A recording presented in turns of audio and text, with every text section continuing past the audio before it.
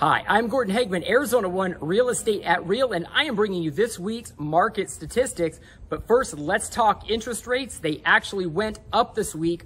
One thing I would love for you to remember is that interest rates that are low are a gift and not the norm. Just to let you know how much I believe in the real estate market, I actually just purchased an investment property with a 7.625%, and the Oracle of Wall Street, Warren Buffett, just loaded up on home builder stocks this week. So if you're looking to buy a home, great time historically during the next couple of months to secure a great price on the asset or the price of the home. And then when interest rates go down, refinance that home, get the gift, save some money.